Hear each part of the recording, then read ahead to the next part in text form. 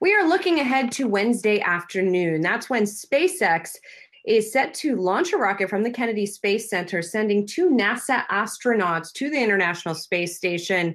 This is the first public-private partnership of its kind, and I know space geeks like Adam Shapiro are very excited about it.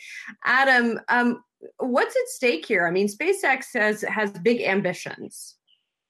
What's at stake here is, one, the private takeover, you might say, of space. It's not going to be within the next decade or even two, but the U.S. back in 2011 made the decision that the private sector should now start coming to play for space travel. And we were all concerned at one point about maybe China, and they are planning to go to the moon. But can you imagine what happens if the private sector can get past not just getting into space, but there are plans to go back to the moon with not only SpaceX, but also with Honeywell and with Boeing, different private companies. So if this is a success tomorrow, the rest of the world, which is still going government-backed space flight, the private sector could take off.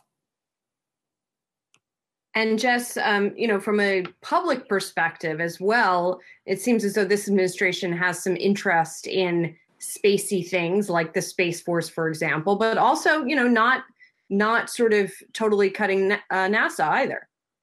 Yeah, President Trump and Vice President Mike Pence have shown interest in this. I think it shows just how important it is to them that they are planning to go to the Kennedy Space Center to watch this launch. And I think if this goes well, this is obviously a huge win for President Trump and Vice President Pence.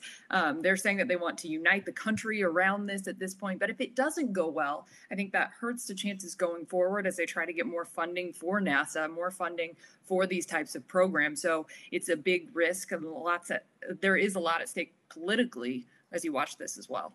I also think, guys, on what Jess said about a lot at stake politically, there's a lot at stake for Elon Musk. I think a lot of people still first associate him with Tesla, but look over here, there's SpaceX, which in the end might be the more valuable company and might be the company that has a larger impact on the world in the future. I mean, I think that's what he hopes. And this being kind of the first one with people on board like this, I think there's more awareness of and more eyeballs on this than anything SpaceX has done before.